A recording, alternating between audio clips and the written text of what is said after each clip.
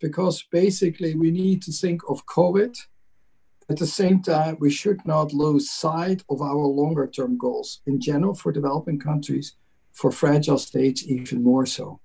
So I think that we have, of course, a risk that we are now getting into the short fixing of some of the problems and forgetting the longer term development needs. These development needs actually have become larger and more urgent.